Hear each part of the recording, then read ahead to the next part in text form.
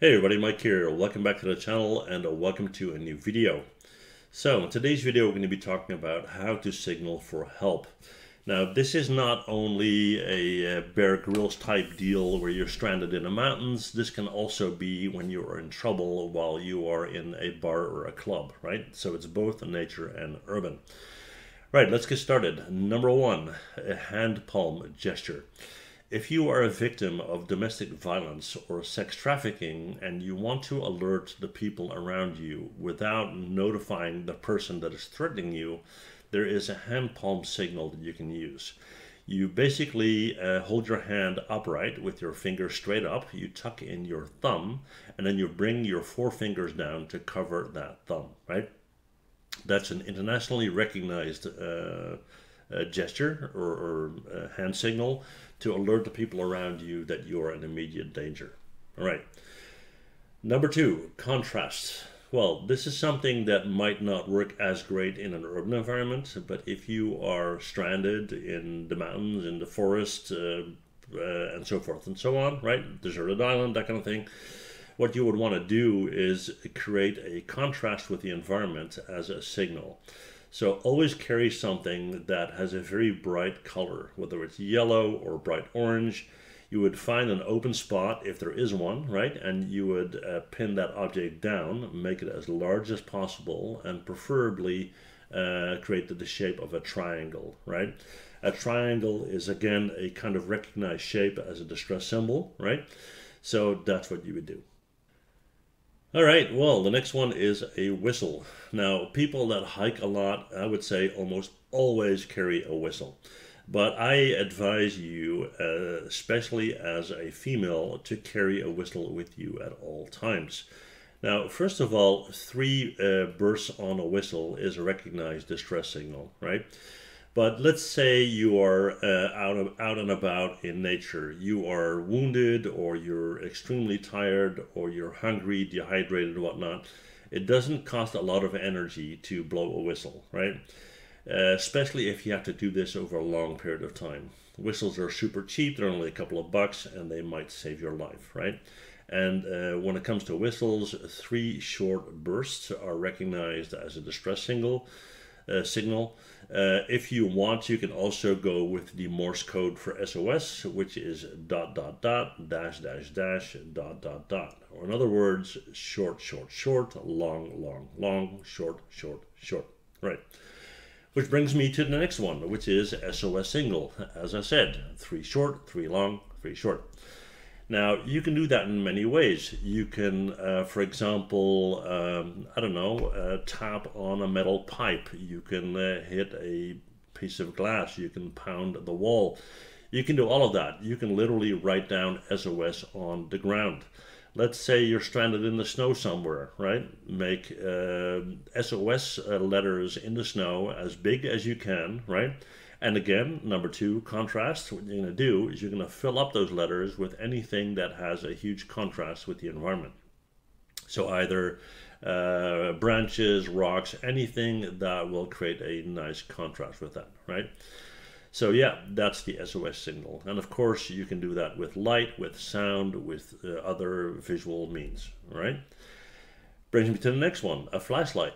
Well, can you use a flashlight for SOS signals? Of course, right? It's three short, three long, three short. You can also do just three bursts of light. If you know people are actually looking for you and you're in the middle of nowhere, a flashlight itself would already be a good signal because people wouldn't expect one to be there. And that's how you could signal for help. All right, so the next one is a mirror. Now, there are these signaling mirrors specifically for emergencies, and a lot of people that hike a lot have a bit of a problem with this thing because it has instructions, there's a little hole in the middle, it's kind of complicated, and people don't really know how to do it. Well, first of all, you can use a mirror to use for SOS signals. Again, three short, three long, three short. But there's an easier way to use that mirror.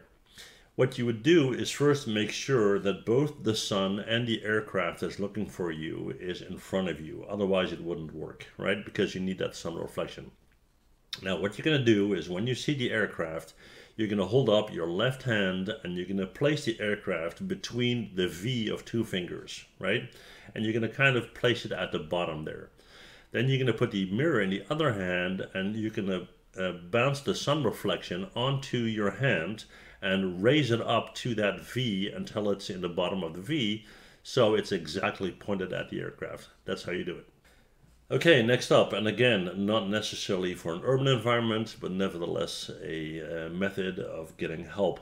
Smoke signals. Now, if you are stranded for a long time, what you would do is you would prepare smoke piles, right? Or fire piles. You would basically prepare fires.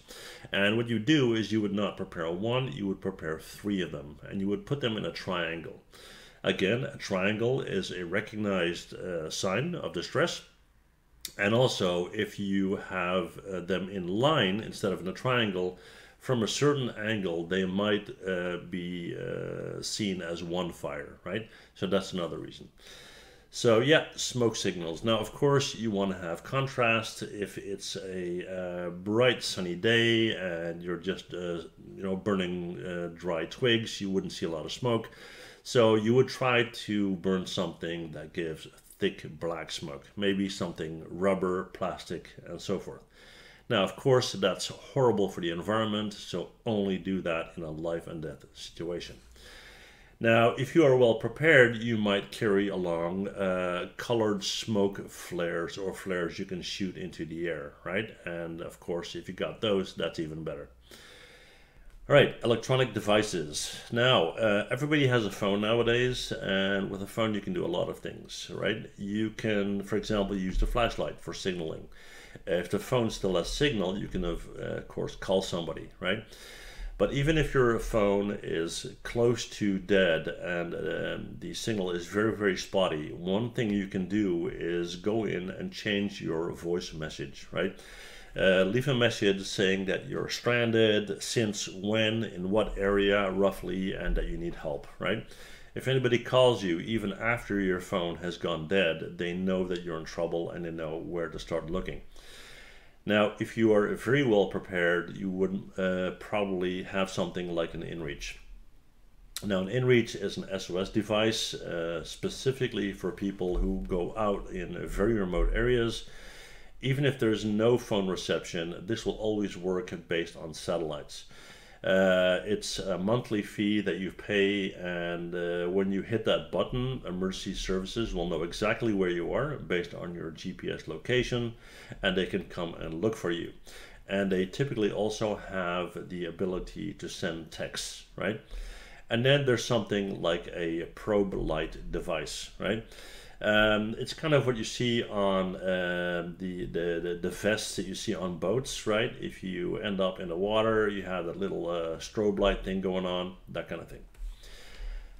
Now, the next one is, I would say, a pretty smart thing to do, and that is to agree on a private personal signal or word used with family and friends, right? I'll give you an example. Let's say you are in a dangerous situation, somebody is following you or somebody is actually with you, and you have to be very careful what you say and whatnot. For whatever reason, you get a phone call while you're with that person, and the person says, hey, be careful, don't say anything or whatnot. Your best friend Kate calls you, and you answer by saying, hey, Catherine, how are you doing? Now, you agreed up front that whenever you call her Catherine, you are in trouble, right? You can do many things. You can, I don't know, let's say you're in a restaurant and you're in a restaurant that you've been in a million times and they know you are allergic to peanut butter and you ask for a peanut butter sandwich. You get the idea, right? Okay, finally, number 10, and this is something that is great that somebody came up with the idea. It's sad that it's been done, but nevertheless, it's good that it's there, right? So what is it? Well, it's ordering a special type of drink at a bar, restaurant, or club. I've been told by my girlfriend that in the ladies' restroom, there are posters that explain if you are on a quote-unquote bad date, you want to get out of it, or you feel threatened or whatnot. you have the option to walk to the bar and order a special type of drink that's on that poster. Something like, I want to have an angel shot, right?